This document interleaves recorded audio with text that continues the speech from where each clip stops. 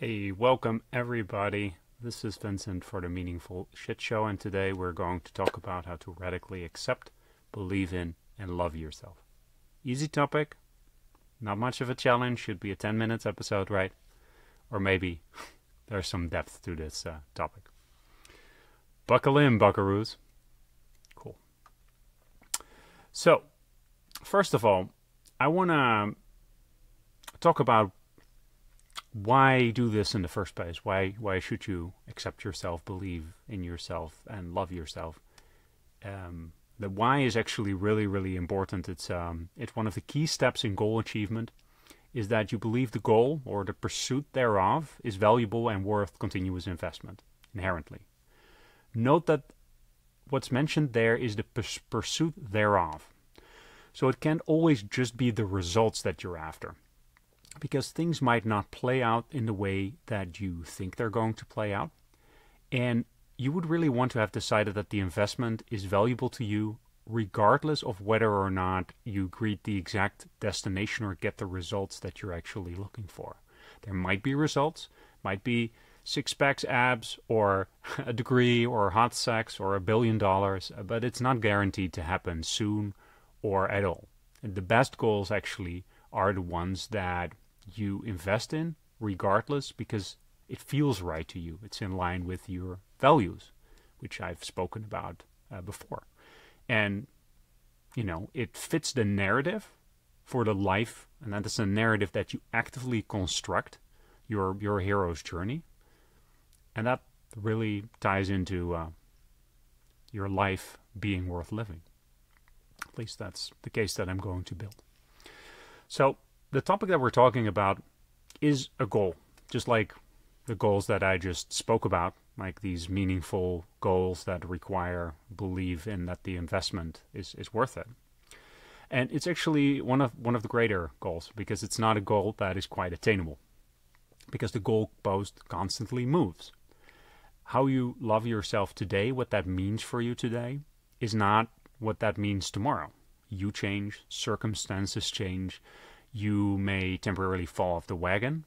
So it's also a goal that is a continuous choice. In order to embody it, you'll have to dedicate resources to it the rest of your life. Like with eating healthy, working out, stress reduction, mental health in general. It's always a moving target. You always have to dedicate not just time, like sort of automatic pilot time, like you're doing the dishes or something like that. No, you actually have to invest conscious effort, because the goalpost is constantly moving. But this is not a plain vanilla material goal, right? So compare that to a goal where you want to live in a house in a certain neighborhood or drive a car with a certain amount of horsepower. And although you can get that and lose it, they're more checkboxes, right? So another thing with these grander goals that I'm talking about, where the goalpost continuously moves, is also that there's chapters in your life. So meaning here is that you don't have to be on the entire time, right? So I was mentioning before, there's sometimes like an automatic pilot you can get into. So that's more like the routine, and that can actually be really important for a lot of these goals that are continuously changing. It is really important to get into a routine, a structure, where you're addressing some of it on the automatic pilot. But you can take a vacation from a conscious effort, or even from the automatic pilot at times. The important thing is that we come back to the investment, right? And keep investing resources. And the why is important to that, because without a why, you're going to get distracted and you're going to go after shiny things or other things, and some situations for good reasons. But let's peel this onion a little bit more. So how do we decide on the most valuable, fulfilling goals? I've spoken about that a number of times. We can go back to my episode on values and beliefs. I believe that one of the ways that we look at our lives, like we don't have perfect memory. We don't remember everything we did in the past. we create a narrative of our life, right? We tell a story. We tell a story about ourselves. And conscious, I would recommend, because otherwise it will happen unconsciously. And values, beliefs, and your life narrative are like interwoven, like different strands in a tapestry. Together, they build something of substance. What I like to refer to as a life worth living. So they work together. So one question regarding if accepting yourself, believing in yourself, and loving yourself is something that, there's a strong why for you to do that, has something to do with going to do a values exercise, as I talk about in my episode about values. And if acceptance, belief, and love or truth make it high on the sort that you do, you're listening to the right content. But I also want to inspire you a little bit and tell you why, for me, these goals or these sub-goals are important. So we're going to switch from why is the why important, so really meta, to let's go to the actual why. So why is acceptance important? Accepting yourself. So really, it's, if you reverse it, why would you not accept yourself? There's not really like a great answer for it. Like, these are one of these common sense things that everybody, if you analyze it, would agree with it. But then again, if it's really about yourself, things get a little bit more complicated. So how do you accept yourself, pimples and all? Why would you do that if there's perceived imperfections? And even you might agree with what I previously said, that there's no good reason to not accept yourself, and to agree that that's the common sense way of going about it.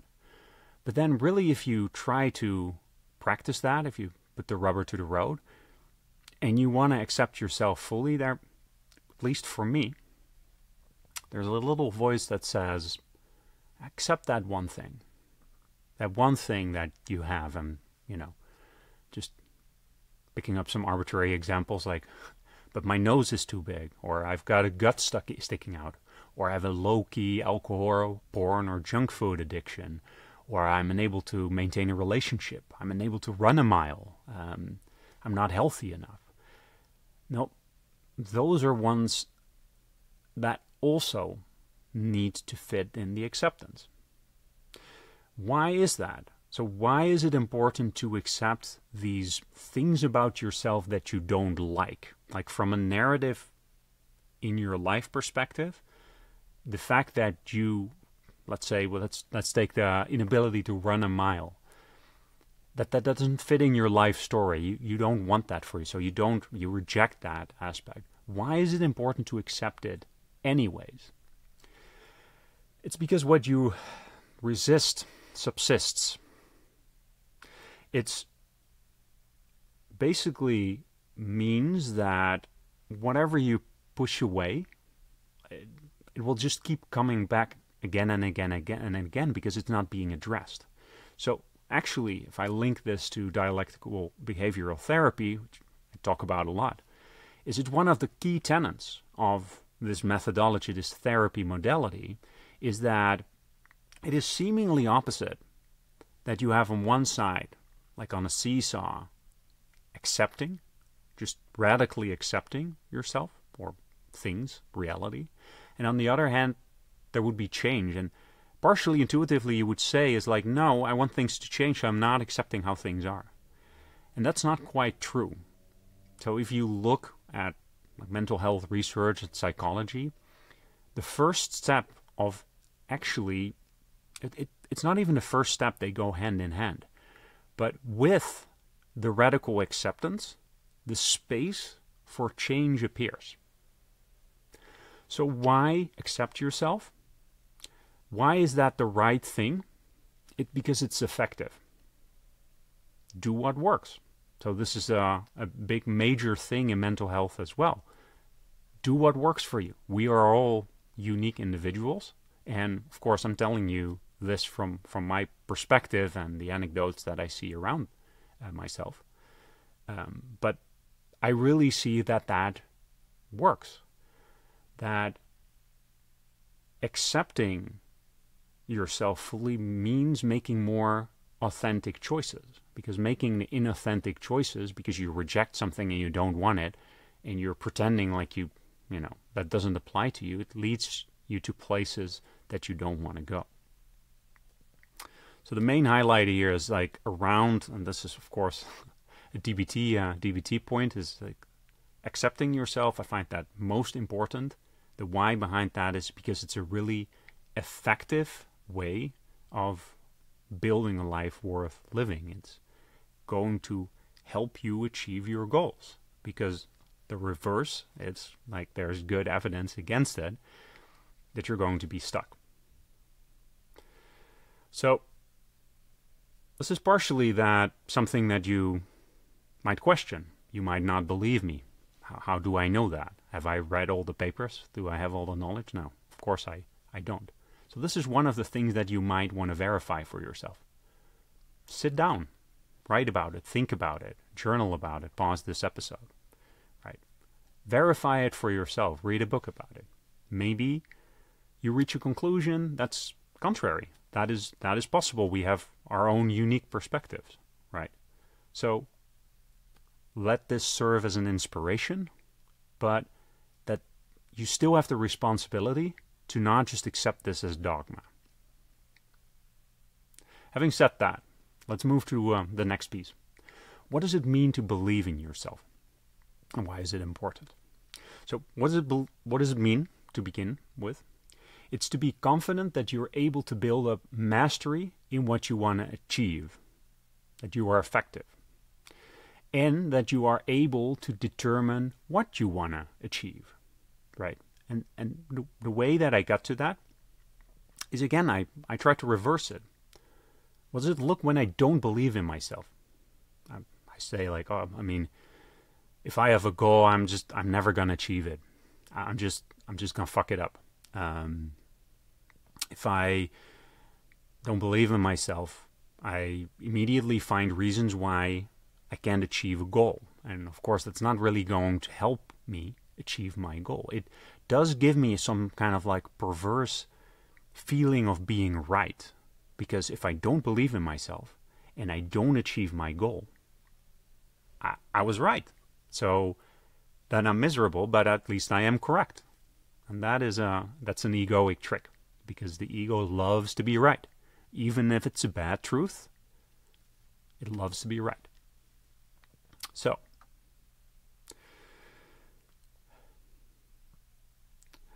since we were flipping it around, why wouldn't you believe in yourself? You might have evidence where you disappointed yourself, where you chickened out, you got embarrassed, you have an example of a lifestyle change that you've been trying to do. Maybe it's like eating clean, or working out, or getting more like better relationships, not getting triggered by your family members, various patterns that you're stuck in.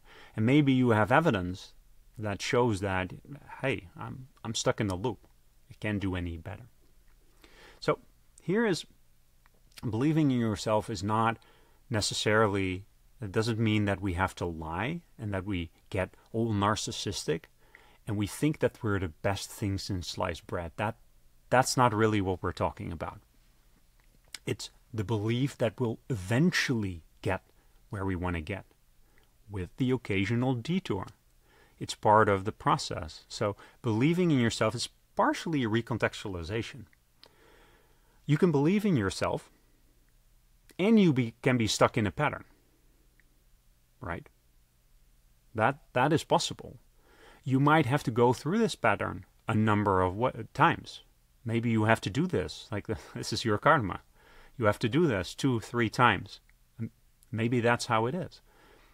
But you can still believe that going through that pattern consciously builds up a momentum so at one point you can emerge from it, right? So this is something that I know from addiction recovery a lot as well. I'm going to mention this somewhere down the episode as well, is the perfection fallacy. If I can't do it perfectly, I'm not going to do it at all, right? It's just, and that is partially a belief problem. It's also a contextualization of that belief. It's partially, you don't have to do it perfectly. Grab some water.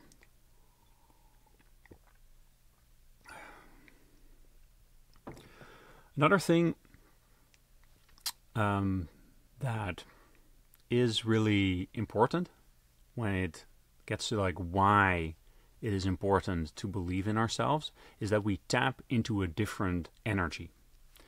So you might have heard of the 5 functional ego states.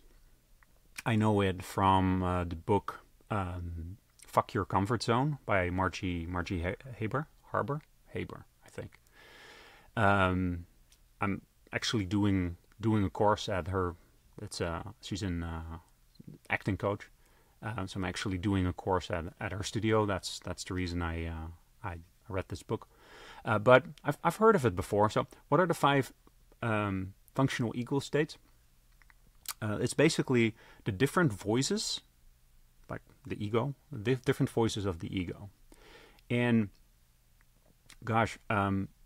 There's the critical parent, judgmental voice. We probably know it. Like, give yourself a moment to hone in what that voice is for you. There's the nurturing parent as well. There's the fearful child. There's the playful child. And then there's the adult. So those are the 5 ego states. I'm not going to go into those in details. Maybe that's a future episode. But I did want to pull out the critical parent. When we don't believe in ourselves, oftentimes we speak to ourselves with that critical parent voice. What we really want to do in this situation is speak to ourselves in terms of the nurturing parent. In some situations, the adult. So more about that later, because depending on where you are in the process, I can mention it really quick. I'm gonna repeat myself, but the beginning of the process is much more important to get encouragement than correction. And compare that to building up any type of skill set. Like I always think of judo, for example. In the beginning, it's so much more important to just encourage people to keep coming, to keep trying things, than to say, "Oh, well, that throw that you did is not correct." Like at that point, it doesn't matter. It's going to demotivate you. More about that later. So, getting back to the main thread. So, even if the first iteration of believing yourself is accepting some truly toxic pattern and believing there's acceptance in there, but also believing that you play it out a few more times, but you get there, it's still belief. It's not, believing in yourself is not an irrational belief. So again, why would you believe in yourself? It's really because it's effective to getting your goals met. There's nothing really truly there to gain if you don't believe in yourself. The only thing that you get there is self-pity, which can sometimes feel right or something like that. This is another thing that I remember from actually the acting course that I'm doing, is that oftentimes in movies, TV series that we watch, it's very rare that self-pity is portrayed.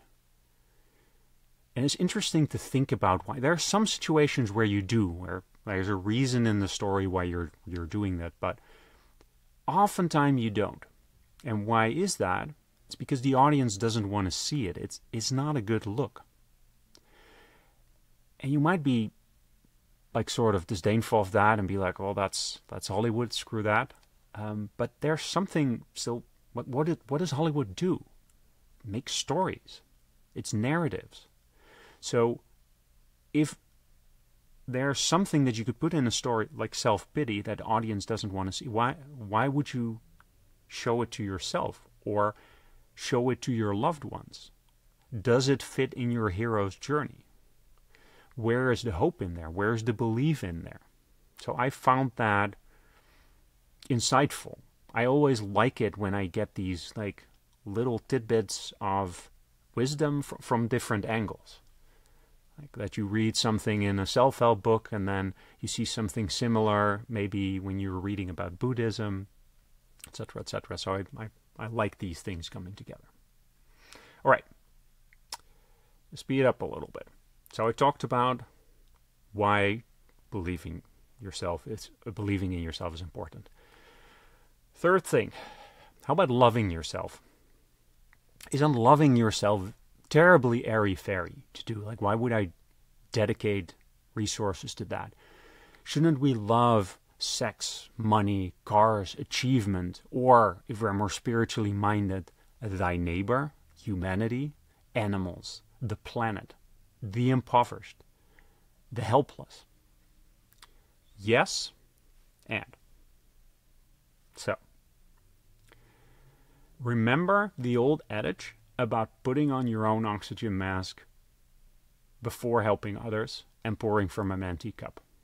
I know it's cheesy, but there's wisdom in that.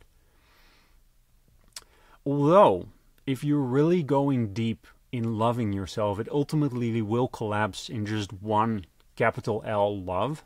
And now we're really going more into the Buddhism, sort of like things that are often taught in guided meditations. There's just love, right? And it can be pointed at different things, right? And even you could say hate is a form of love. It's just a more pointy version, because if you hate something, that really means that you love the opposite, right? If you hate Republicans or Democrats, that means that you love the other side, right? So capital L, love, doesn't exclude ourselves, and in fact we'll be able to be more loving to others if we are more loving towards ourselves. Again, you could interpret this as dogma. How do I know that? Verify it for yourself. Run an experiment. Seriously. I notice that for me, resentment doesn't grow if I do it this way. Again, on the other side, so on team, if I play devil's advocate, trying to find reasons why I shouldn't love myself, the only reasons that come up for me personally, we're going to address a little bit further down, and that's about deserving it. Do I deserve to love myself? Why would I deserve it and the guy over there wouldn't? Things like that. All right. So a little tangent here. I do find it really interesting to look at the religious traditions as well. So I took a look at Hinduism, Buddhism, Christianity, and Islam. And they generally discourage self-loathing and instead advocate for self-awareness, repentance, in the case of Christianity and Islam, and a pursuit of wisdom and inner realization, truth, as seen in Hinduism and Buddhism. The emphasis is often on love, compassion, and self-improvement rather than self-deprecation. And that may not provide a direct why, except God wills it. But don't poo-poo the wisdom in Scripture. Remember, church and state used to be one. Society were run in that way. That we don't do that anymore, at least in the Western world anymore, for good reasons. But maybe we shouldn't question why God wills something, but it probably isn't because it's ineffective, right? So the downside of diving into any religious scripture is it cuts off a little bit of like the exploration process, right? Because it's written and then we're done, right? So there you go. I have unequivocally demonstrated to you that you should, in fact, accept, believe in, and love yourself. You're welcome. Of course, there's lots of personal exploration to do there. but I hope that I got some creative juices flowing there. All right. Now, a topic that I promised you, believing that you're worth it. So another key ingredient of achieving a goal, and this is a goal after all, is to believe you're worthy of pursuing this goal. This is actually more of a roadblock or a pitfall. And maybe you think that accepting, believing in, and loving yourself is perfect for everyone else, but not for you. You are the special black sheep to which none of it applies. That shit in this context, of course, can't fly. So this might be actually a roadblock for you. You crash into over and over again, although it's not particularly rational. What is so rotten about you? Why are you more evil than, I don't know, murderers and rapists and whatever? Probably that's not the case. So when you inspect that belief, like it can't really, withstand the light of truth. But still, if you don't expose it, it might still be pervasive. So before you accept, believe in, and love yourself, you also need to make a decision that you are worth it. And this might be a very personal process, and it can be painful to sit with. But I challenge you to journal on this yourself, because there's not that much, because it's such a personal belief that I particularly can say, except that it's ridiculous to state that you are not worth it to accept yourself.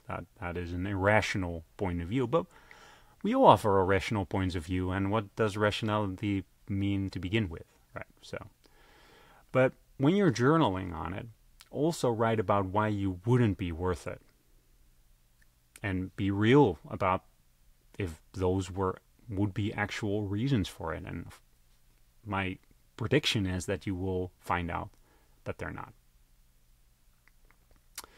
So,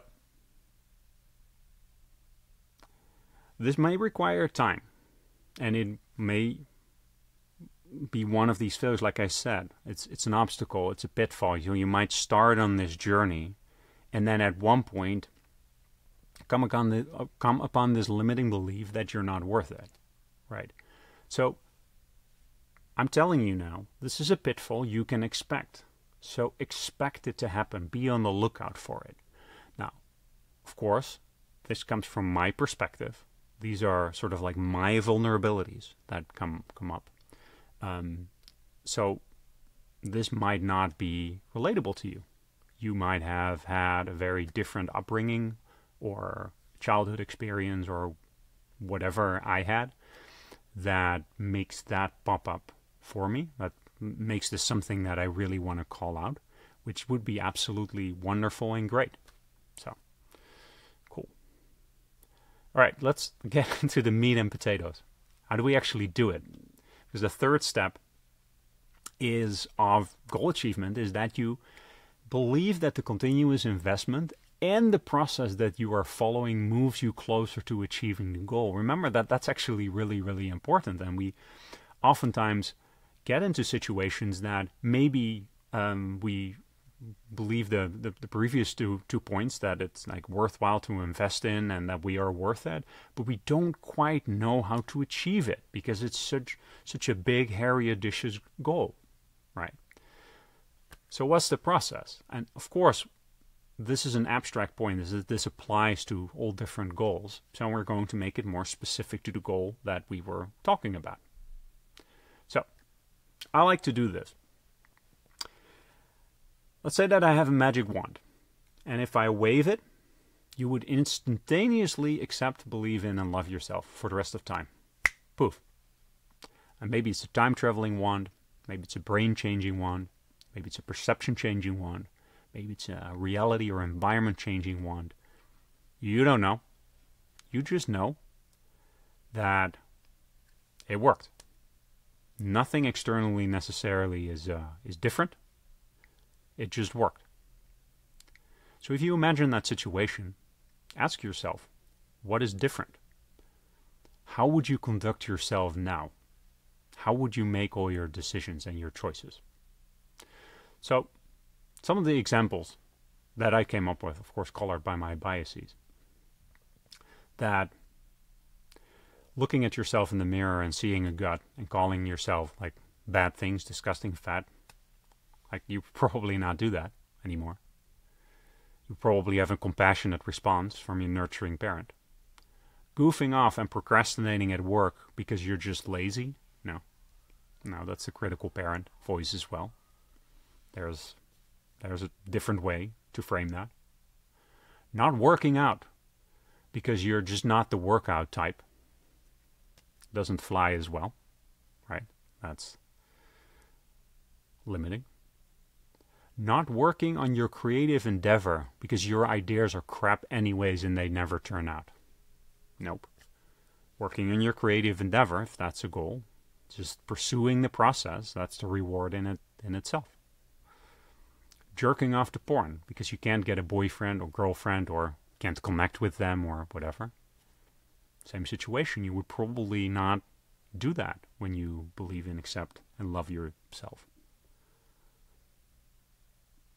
Binge drinking and being sick the next day instead of socializing, working out, like living your life, because either this is just who you are, my genes are wrong, my circumstances are wrong. Probably also not the case. And this reminds me of I don't remember which motivational speaker this was. Might be E.T., Eric Thomas, who says, I hear a lot of you people complaining about the hand that you were dealt. You know, your daddy walked out on you, your mama wasn't there, you couldn't finish high school, there was no money. The reason that I'm in this situation is I got dealt a bad hand. But I bet that there's someone out there that with that exact same hand that you have, same circumstances, same everything, they would be a lot more grateful and get a lot more done with the exact same hand. But we don't need somebody else, do we? Because we got you. Now, it's maybe a little corny, and I'm sure that I don't do it as well as Eric Thomas, but it hits home for me. It does hit home for me. Right. Anyways, moving on. Staying in that dead-end job because you just don't like taking risks. Probably taking risks is part of loving yourself. Believing in yourself that you will handle the risks appropriately. Generally not doing something although you want it because excuse, you're not the type for it, you don't have the money, you don't have, you weren't dealt the right cards for it. Probably not in line of what the person would do after that magic wand has been waved. Not thinking anything, just unconsciously going through life, numbing out with drugs, alcohol, whatever, where you can. Doesn't work either. That's not what a self-loving person would do. And you know that. Eating junk food all the time because you don't like to cook or you don't have money or whatever the excuse is wouldn't fly either. So these are pretty clear. There are some of the things that might be in a gray area. I do recognize that, but a lot of these things are very clear. So, we know now, with the waving of a magic wand and looking at a couple of examples, we can probably get a little bit of a feeling how one who believes in, accepts, and loves themselves would treat certain situations versus in the situations where that's not the case. But how do we do it without the magic wand? First of all, self-care. It all starts with self-care. And of course, I borrow a lot of these things from dialectical behavioral therapy. It's so essential. It's the oxygen mask again. You can't pour from an empty cup. And it's also like one of these things that seem to be opposites, right? Like, in order to do proper self-care, you must first do self-care, and it feels like you can't, like it's a how do you call that, paradox. But some of the greatest things in life are paradoxes. So that's really where it starts. Self-care, deciding that self-care is important, knowing how to care for yourself.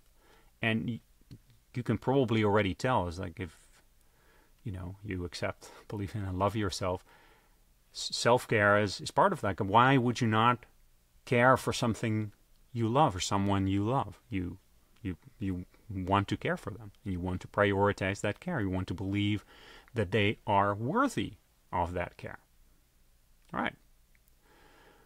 Second is awareness. So without awareness, nothing changes. So having a mindfulness practice, practicing some kind of faith, spirituality, like, you don't have to join any cult, but opening yourself to the universe, to the greater self, having some kind of faith can be really, really important. And really, spirituality could be a separate point, but the point around awareness is that awareness alone can be curative. So that's worth, like, exploring by itself at one point in the future. But you might have heard that saying before. The same thing applies here, I would say, is that sometimes even just being aware of a toxic pattern, not even changing it actively, just being aware as you go through the motions, can already, like, take care of a certain type of autocorrection. So that's also very, very important. So I recommend, I'm a fan of morning rituals. So I really recommend journaling, meditation in the morning. You might prefer to practice mindfulness in a different way, not in the morning. I also like to practice mindfulness a lot, again related to DBT skills, while walking, preferably in nature, but really engaging the 5 senses, being aware of thoughts. But mindfulness is very, very deep.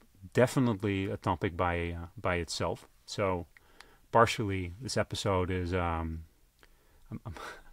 it's like different road signs. So I'm like now pointing you towards the next thing, and I do realize that I definitely want to do more like of expansive episode what mindfulness has brought me, because it's such a easy word that can mean so many different things to so many different people. Some people just immediately roll their eyes at it and are like, oh, it's woo-woo stuff, just like sitting in a lotus pose and chanting Om, and they don't want to have anything to do with it. So it's deeper. So another personal tip that I have, and this would apply to any type of goal really, is accountability and surrounding yourself with growth-oriented people. It can be meetups, Facebook groups, therapy groups, like people that are interested in personal improvement. And these people are not everybody is like that. Like, some people are just not interested in living life consciously in that way. And that is okay. That is fine. And probably a lot of your family members, friends are like that. I know, because a lot of my family members and friends are like that. And you don't have to throw them away. But it is important to be able to surround yourself with like-minded people. And when you have that, express your commitment. Let it be known. And sometimes you can't tell that to your family because they don't get it. They don't get where you are exactly. So the moment that you then just spout up some goal, or you want to say I want to love myself, it's like your mother's not going to understand that. Maybe she is, which would be great for you. But so make sure that you find accountability in a group with like-minded people. That's also work. That's work finding a group of people. But again, to reiterate, meetup, Facebook group, therapy groups can all be great. AA or Narcotics Anonymous, or anyways, these people tend to be focused on personal improvement, and generally, any type of addiction is to cover up something that requires personal growth. Like, it's honestly most of the time not really about the addiction. The addiction is just putting a band-aid over some pain. So that means that when people turn away from the substance or the addictive pattern, that they then, in that group where they have the support, talk about their personal improvement as well. It's not just about not taking the substance. If it would just be that, it would be easier. Next is planning. Be efficient and use unstructured time well. So this is for me one of the energy sinks. So if I have unstructured time, and we need unstructured time in our lives, but in a way you can plan the unstructured time and set up like sort of guardrails for the unstructured times for yourself, so that it doesn't expand into the entire day. That's the challenge. The challenge is to do it with moderation, even moderation itself. So what I can recommend for planning ahead is both planning the unstructured time, planning relaxing time, but also, for example, trying to follow a methodology like getting things done. You can Google from, David Allen, I believe the name of the guy is. You can also look at, if it's more emotional topics that you get stuck in, coping ahead. So DBT has the coping ahead strategy that I've talked about before.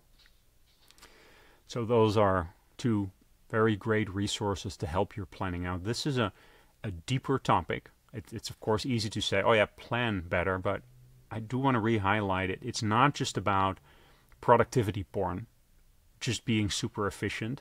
No, it's also really about planning the unstructured time, so the time after relaxation.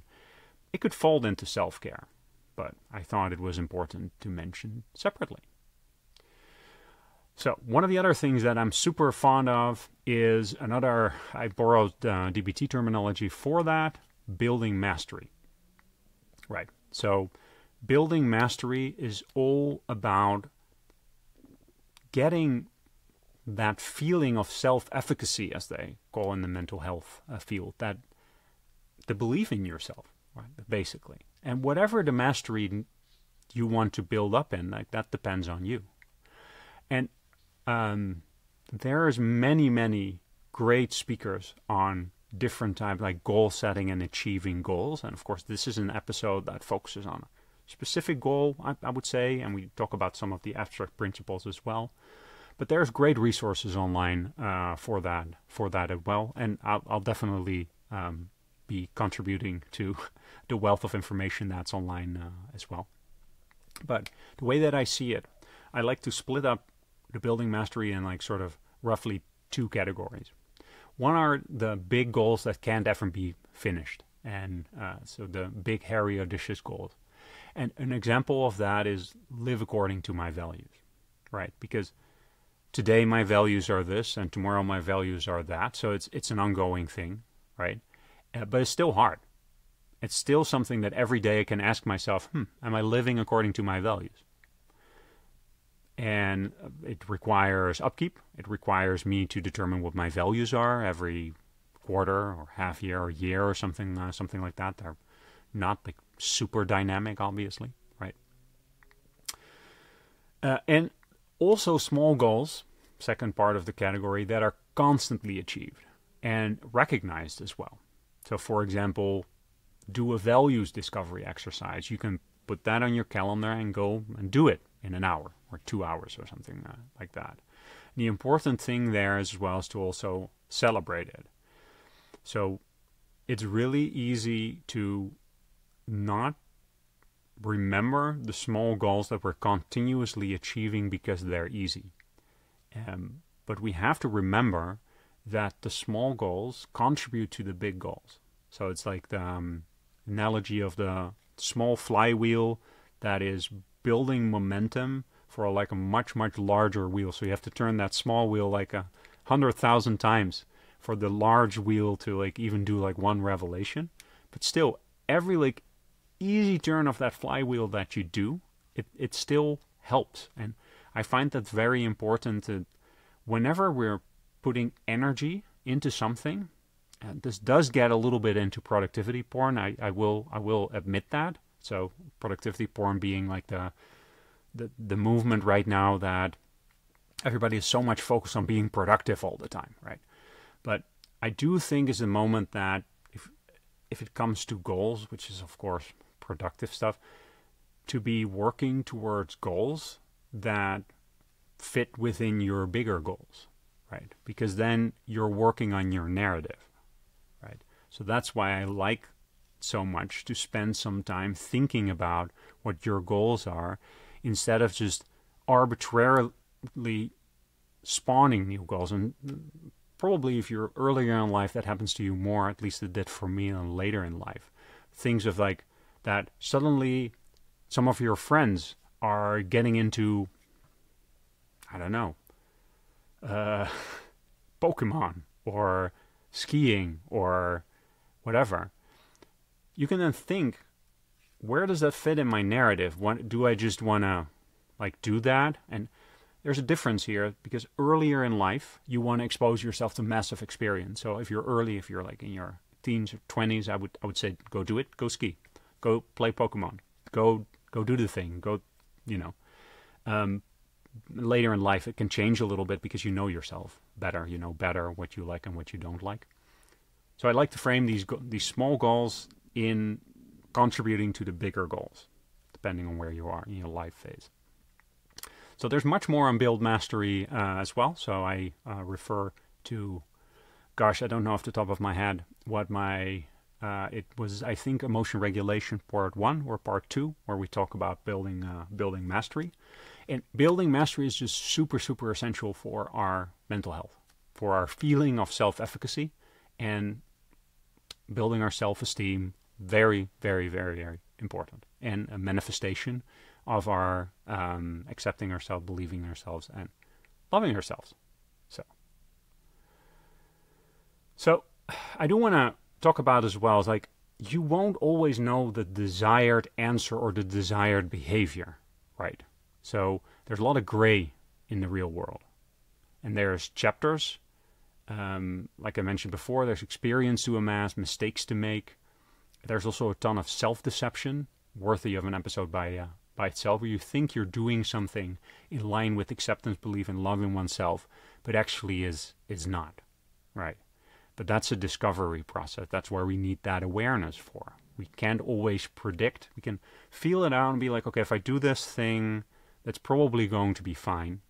If I go to this party, if I sleep with this person, that doesn't contradict my love in myself. But then we can discover, well, actually, no, it did.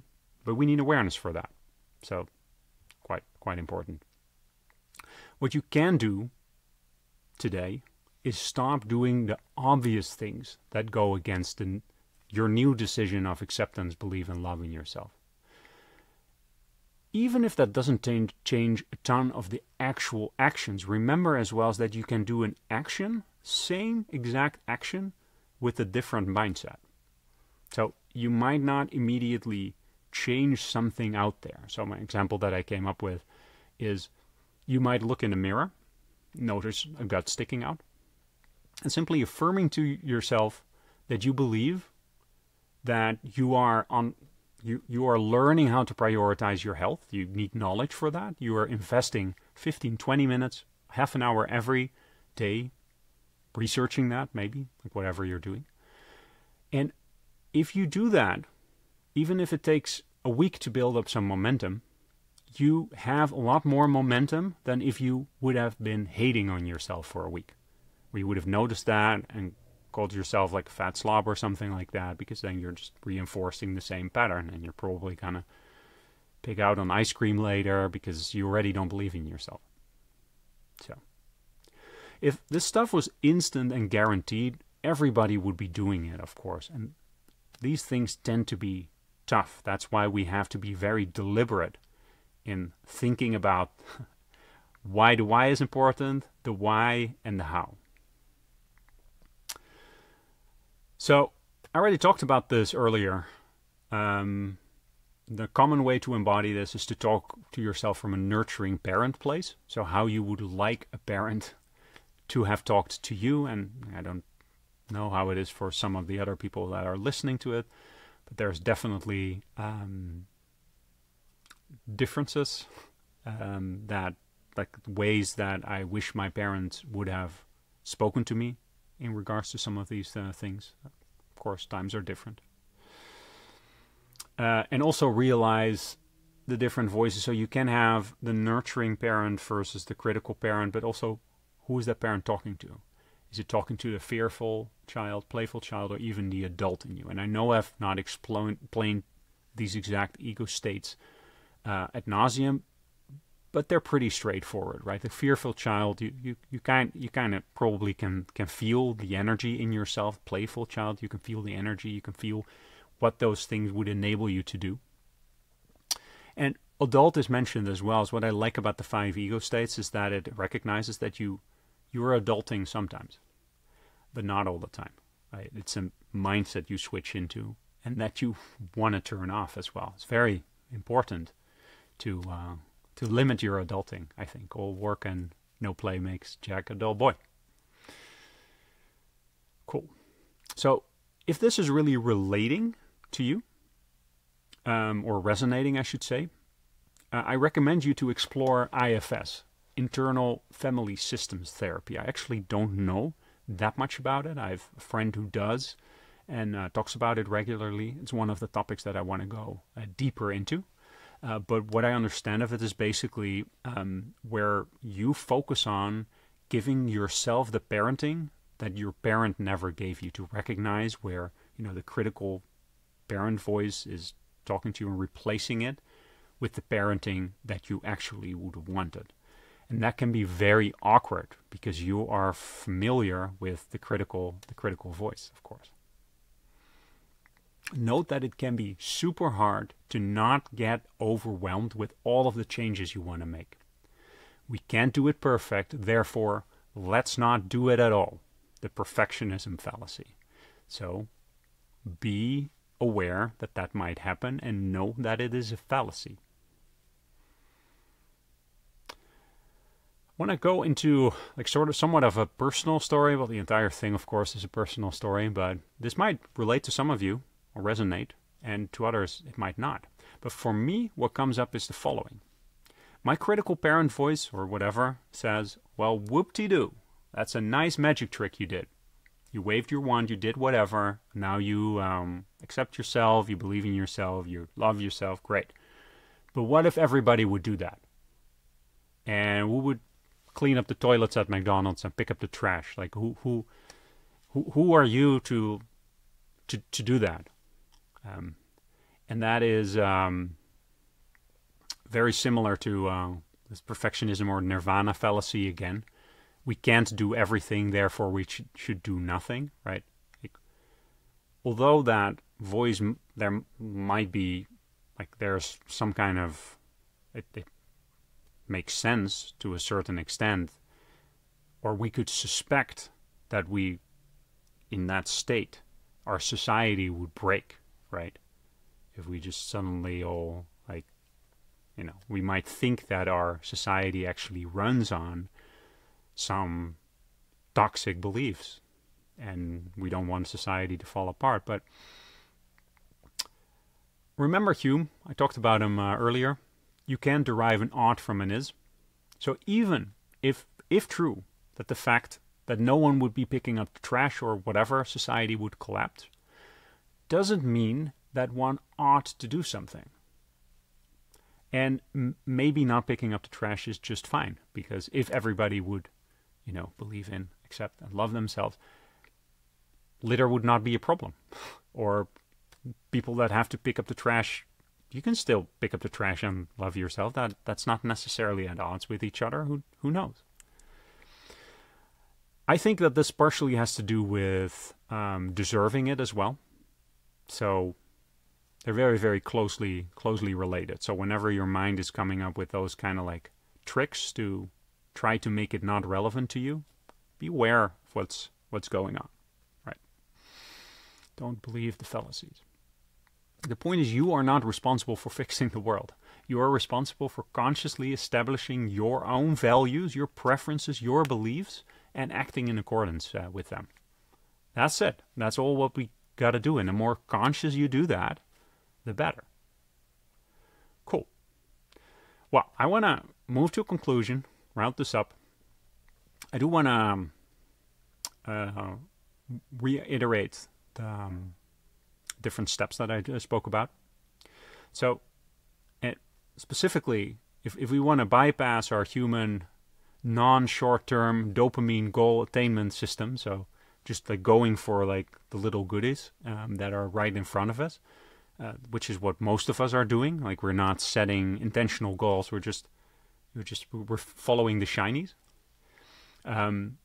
For goal achievement, we have like we can call them the 3 noble truths for mnemonic purposes. The first one that we talked about is you believe the goal or the pursuit thereof is valuable and is worth continuous investment, inherently, not because of the results.